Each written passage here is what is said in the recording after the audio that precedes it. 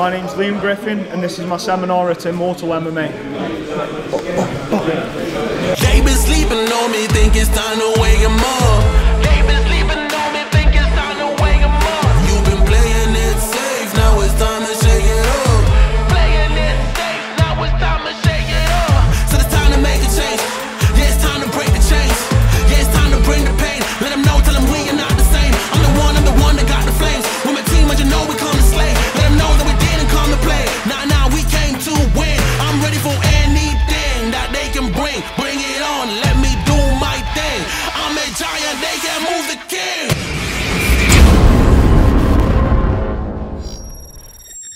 Right guys, when you're geared up, we'll just get into a few minutes of shadow boxing, shall we? Get warmed up, yeah. You gotta let them know you are on another level, you are ruthless.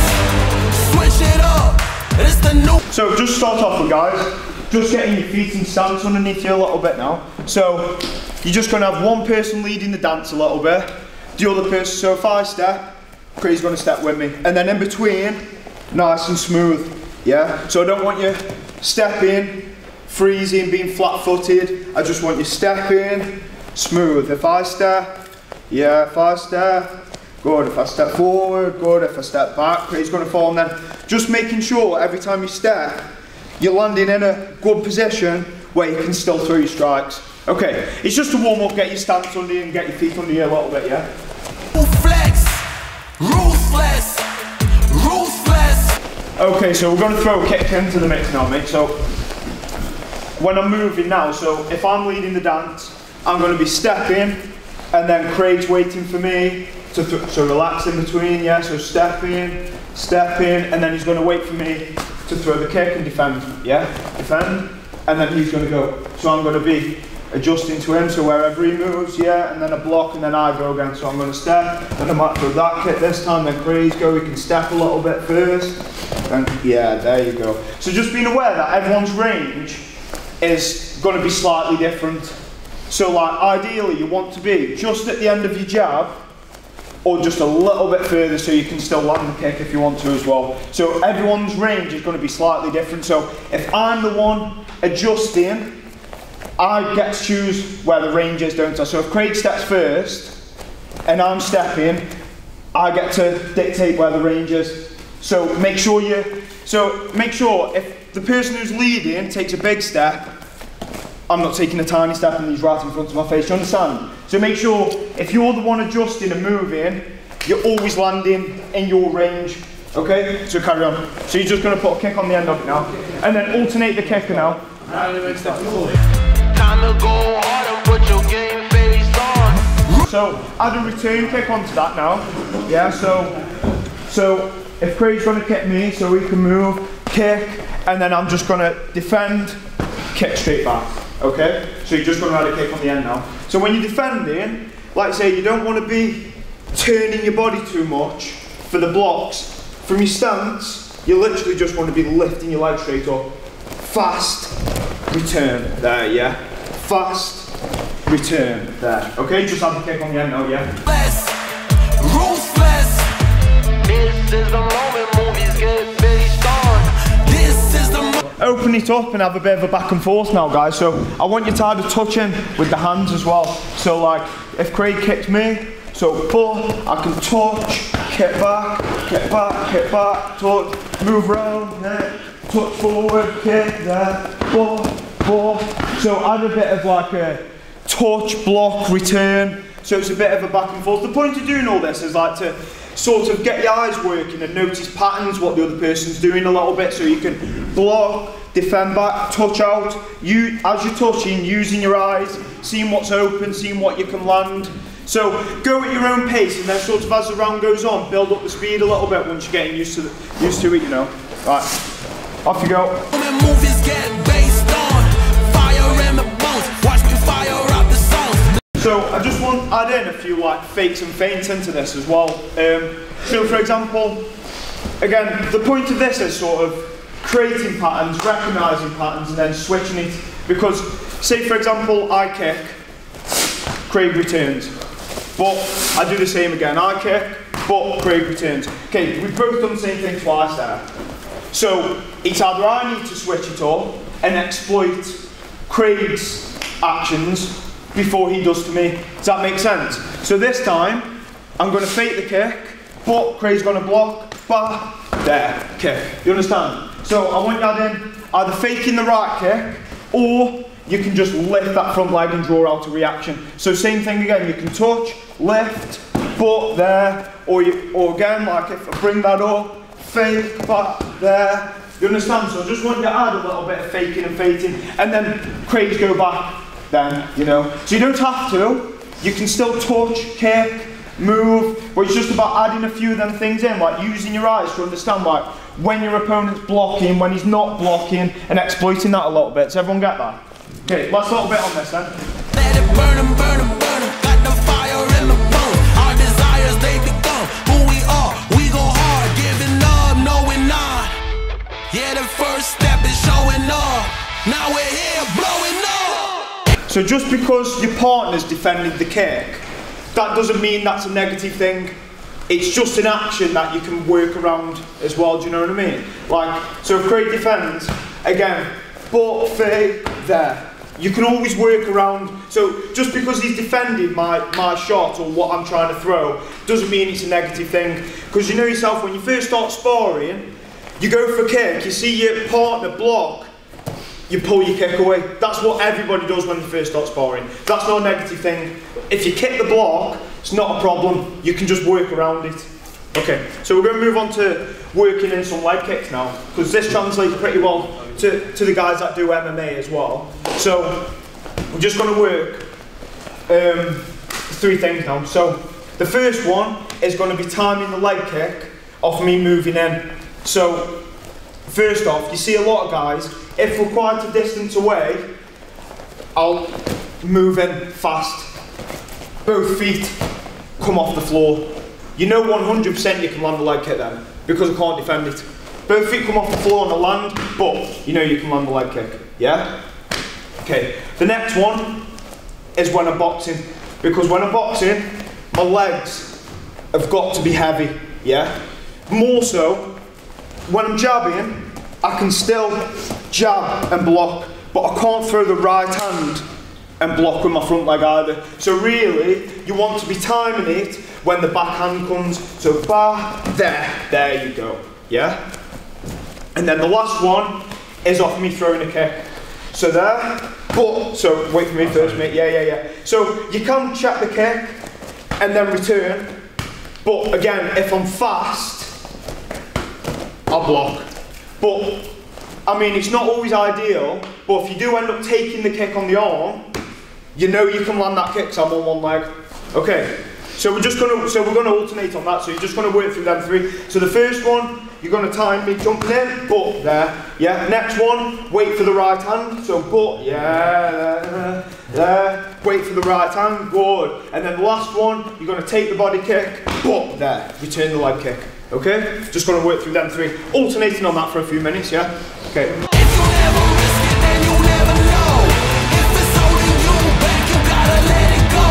If Craig jumps in at me, again, I just want to move, similar to what we were doing with the first drill, where we were stepping and moving. I want to step and land in a position, see how my heels lifted, hips forward. I'm in a position where I can kick straight away, yeah? So again, so if Craig jumps in, but there. Little adjustment, again, getting the right range.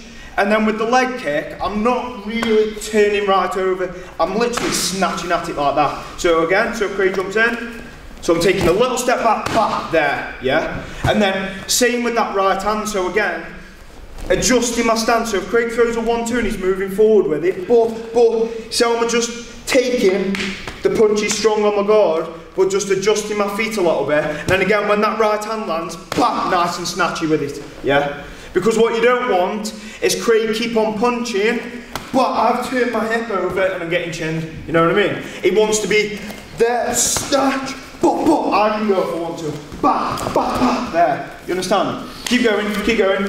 All of that stuff was like finding the low kicks off of a counter.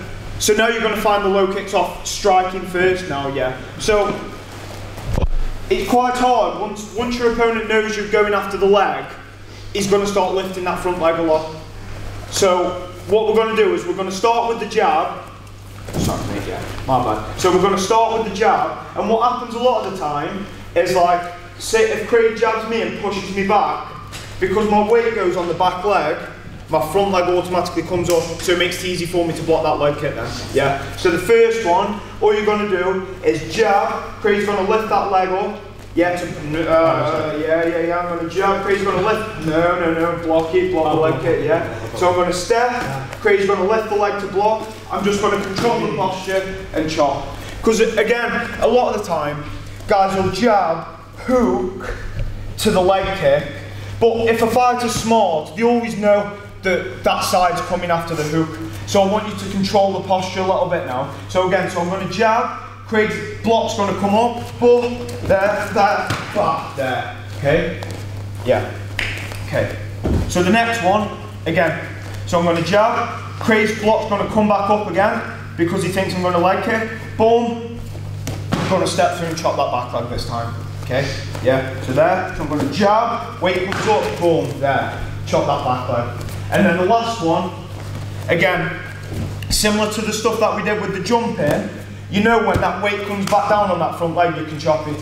So the last one, I'm going to jab, I'm going to lift my leg, which makes Craig lift his, but, and then when it comes down, you won't remember like that. Yeah, so I'm going to touch, lift up, which makes Craig's lift, down there, come down. That also works against someone, normally the smaller guy is going to be the low kicker. So if the taller guy's using his push kicks a lot, so if you put there, push kick again, but to stop the push kick, a lot of the time you just lift that front leg. So Craig goes for push kick, boom, there, straight away. So if he's push kicking a lot, just lift to stop the push kick, boom. As soon as that weight comes back down on that leg, you can chop the leg. Okay, so you're going to do them three. So jab, when the weight comes up, control the posture, kick. The next one, you're going to jab, chop the back leg, and then jab, lift to draw the same reaction, kick the leg as it comes back down. Okay, so you're going to go through them three. You gotta give it all you got, you gotta let them know. You are on another level, you are ruthless. Switch it up, it's the new flex. I like that a lot, mate. I like it. A lot. A lot. I like it, mate. Can you kiss? No, off the camera. After, mate. You wanna go? Yeah, jab, and then push. Just push my hand back there. So like jab, but I'm there. Yeah, I wouldn't switch. I wouldn't switch, step up. So like if I'm there, but that leg comes up, bounce there.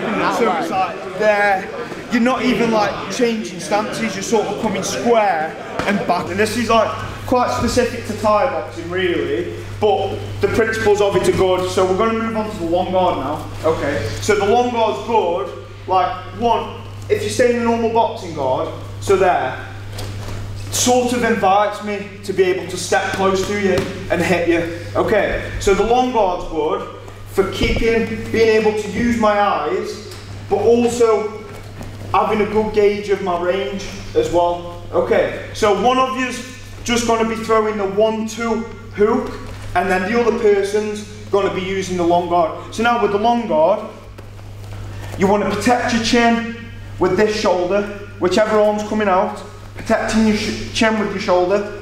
This hand, nice and closed, because you don't want it open. So if this is your normal guard, or whatever combat sport you're doing, if it's open and you're long guarding, you don't want a big hole down the middle. So there, closed with the backhand, but so you can still use your eyes.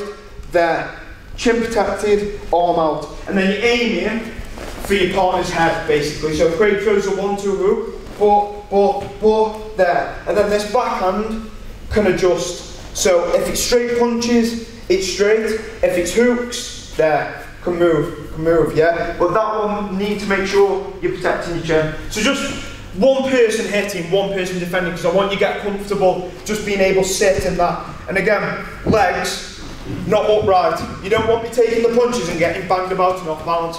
Sturdy in your legs, boom. Because after you take the shots, you want to either be able to counter or move off, yeah? So just get comfortable taking the 1-2 hook, there, okay? Off you go. When, you don't want to be leaving your arm out the whole time. So, if I'm against Craig now, and he puts out the long guard, swap stands forward.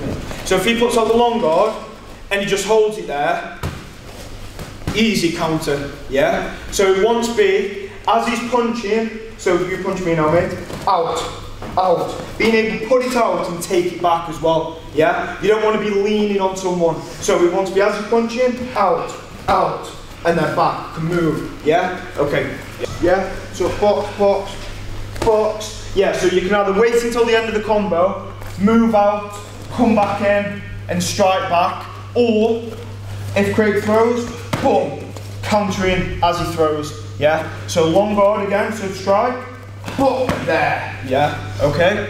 Or you can, not just the kick, you can go with the knee as well. But just having to think, guys, so I know for this drill we're sticking with the same stuff, but like, if your opponent's throwing straight punches, good time to throw the kick, yeah? Because he's long, you can roll that under his arms. When he's throwing the hook, boom, good time for the knee, okay? Because it's a round and you're coming straight down the middle.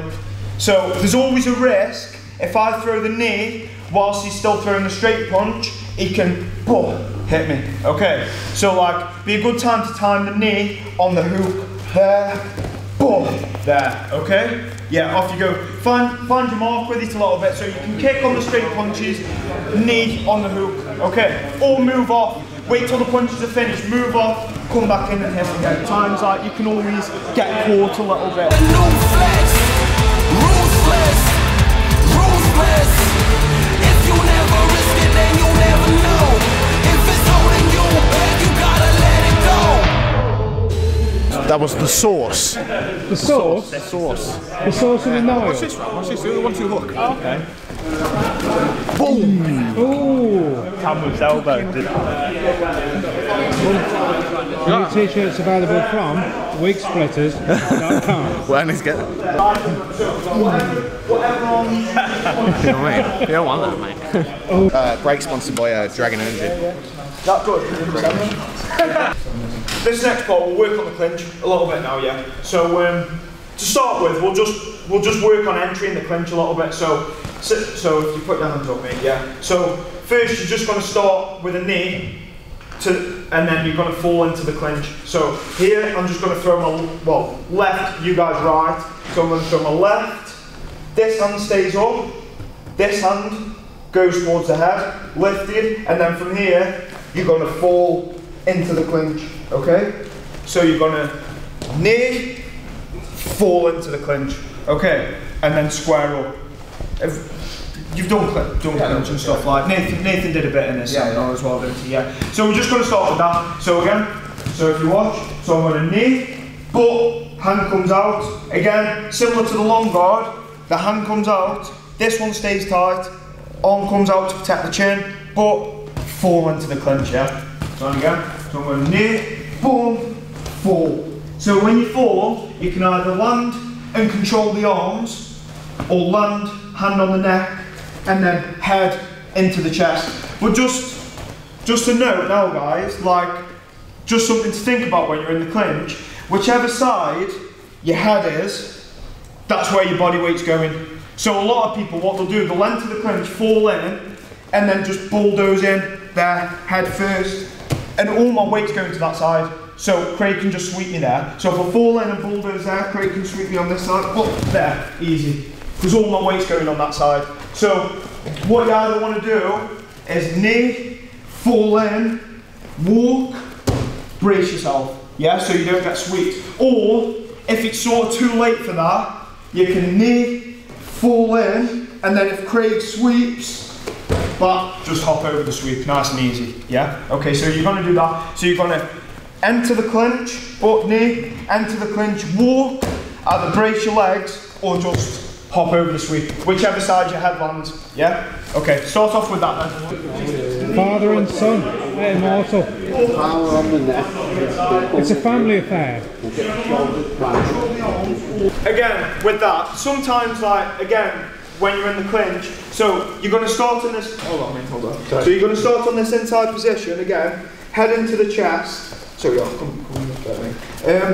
Again, so I'm going to give Craig, again, my body weight, depending on which side my head is, I'm going to give him the body weight, and that's the side that he's going to sweep. So here, I'm going to push into him, and then he's going to sweep me. But, so here now, I'm going to either sit into him, and sometimes if he really goes for the sweep, so there, I can almost chuck him down. You know what I mean? If I sit in, I almost clothesline him, you know, like WWE style. So it's like, if I'm there, and sometimes I'm a little bit too late, I'm walking and I'm like, shit, he's going to sweep me here.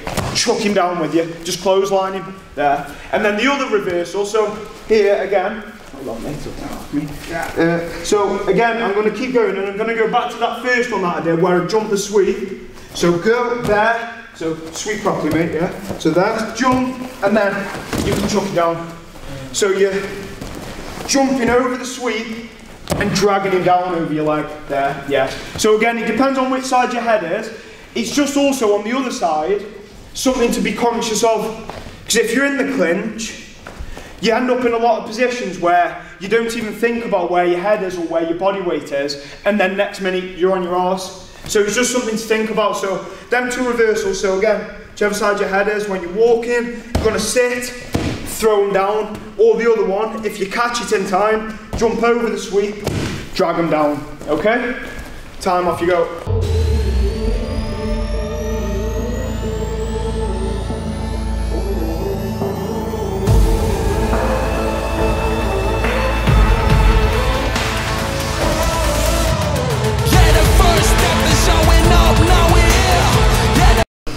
We'll alternate on this a little bit, so we'll do one round, one person, then we'll swap over. So the position I want you working is this position here.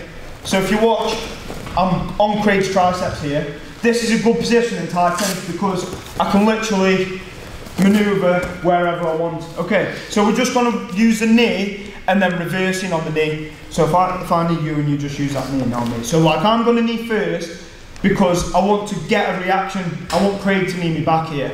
So I'm going to knee, there, little shove. See, hips come out, little shove back. And then after, I'm going to knee him back, okay? And then the next one, I'm going to knee, turn, knee again, okay? So that one, it's almost like a bit of a steering wheel. You're turning and moving that leg around, knee. And then if I was going the other way, turning, kneeing, okay?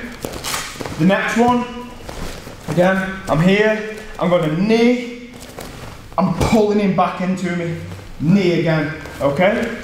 And then the last one, I'm going to knee, Craig knees, foot, there, sweep, nice and easy. So one pointer for the knee, what I want you doing is, when you knee, you're not kneeing straight up like that, because again, Craig can sweep the side like I've just done, foot, there, nice and easy, yeah? So what you need to be doing when you knee is you still want to be kneeing the midsection, but see how there's a little tilt in my hip there? That's to stop Craig getting around the side. So when I knee, but Craig can't get around the side there. See, you understand? So it's just to negate, but there, but not straight up, but there. And it also, in a fight, stops you from kneeing the other person in the balls as well. So instead of going, but there, you're out with a little. You don't have to, I'm over exaggerating it a little bit there, you don't have to put your leg all the way out, but boom, little turn, then back, okay? So the first one, you're kneeing, little shove out, knee again, okay?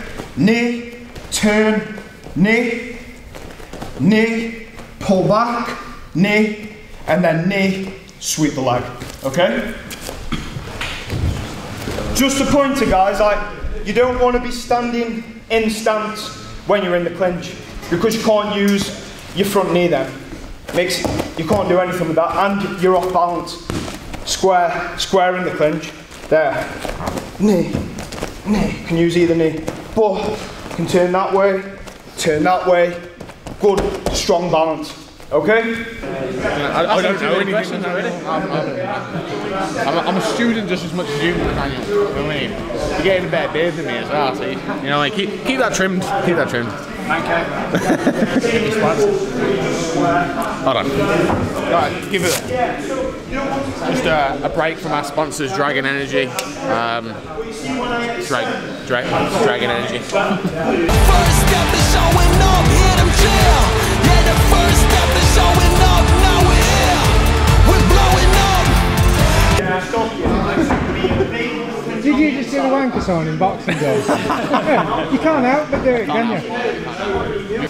So hands on, mate. So if you start off, if you go one on the neck, Craig one on the neck, one on the outside, so we're both doing the same thing, and then if you square up, mate, yeah? So normal clinch position. So here now, what you're going to start with, one person's just going to run through a few elbow positions. So start with, here, whichever knee Craig's got, so whichever arm Craig's using on my neck, I'm going to knee the same side. So I'm going to knee, and then that normally loosens the position a little bit. So there, going to pop out, see my shoulder comes down, parry down a little bit. You're not parrying all the way down there, you're just popping your shoulder out, knocking the arm down, but there, okay? So that's the first one. So there, knee, but, there, okay? And then the next one, you're going to thread up, make a little bit of space, but elbow, okay? Because a lot of people forget, like, when you're threading up, what Craig should do there is lock my arm straight away. There, yeah, against you, there, to stop that elbow, you understand? But a lot of people, because they're thinking about the neck, they forget, oh, that elbow's there, okay? And then the next position you're going to go to from there, you're going to wrap over. Now what you need to do here, see this arm on the neck, that needs to change to the arm, or else Craig can just go to the body lock from here. There, see?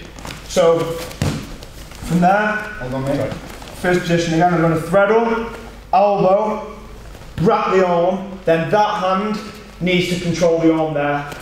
Head's going to go in, and then what I'm going to do with this arm now is hand on the shoulder, make a little bit of space, roll the elbow over the top of the shoulder. So they're the three that we're going to do. So you're going to go there, one arm, both one arm in, knee, pop out, elbow.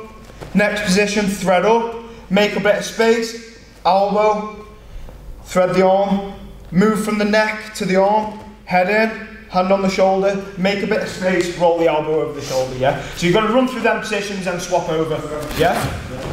And I'm literally, because here now, you're probably both going to be kneeing each other, so we probably won't notice this transition. So you're going from there to the shoulder, and then all I'm going to do is make a bit of a pull. Yeah. Again, if we go one and one, my bad, mate, yeah. That one on my neck, yeah, there. So here, again, square up. So here, you'll find yourself in this position a little bit, again, one and one, but here, if Craig's got a strong lock on my neck, extend that now, okay, yeah? This is a good position, so here, making sure I'm controlling the inside of this arm, there, so from here, I can literally turn my shoulder, and that'll pop me out of the clinch, there. So if I want to exit the clinch from there, so if Craig's got a strong lock on there, but turn my shoulder, I can just exit the clinch if I want to there. But to be honest, that's a really good position to be in. So like, even though Craig's got the inside position on my neck, because I'm pushing his face away, I'm in a good strong position here. So here, I can knee, and he can't see it coming. If this arm becomes free after kneeing a few times, I can swap my hands, but there, and then back to it. So bar, there, and then if you square up again, mate. So if this arm isn't free, because if Craig was smart, he'd control this arm, yeah? So he's got control of this arm. So if you're there, yeah, there, mate. So there. So if I knee, Craig's going to want to knee me back, but step around an elbow on the outside. If this arm isn't free, this is the easy go-to. If you're pushing his face away, knee. If you get this arm free, but there. But if Craig was smart, he'd trap it, so I can't do anything there. So I'm going to knee, wait for Craig to knee me back so he's on one leg, step around that side, okay? Have a go with that. Yeah. And then what I'm going to do, after I knee a few times, boom, this grip loosens because he's thinking about the knees. I'm going to swap my hands, boom, then back, and then swap my hands, boom, back. There you go. If you find yourself controlling the posture on that inside position, using the knees, all the stuff that we've done to control the knees and reverse the knees as well, yeah? And again the sweeps and reversing the sweeps. Yeah, so just try and put it all together in your mind a little bit. I know we've gone over a lot of stuff, but just give it a go. We'll have 5 or so minutes on clinching now. Yeah. Switch it up, it's the new flex. Ruthless, ruthless. If you never risk it, then you never know. Ruthless, ruthless. Give it all you got, you gotta let them know. You are on another level. This, obviously Liam's come all the way down from Stoke. He's opened up his new gym in Stoke now. Suwa Muay Thai. But yeah, he's come down his first seminar of 2023, but give him a round of applause. Yeah, guys.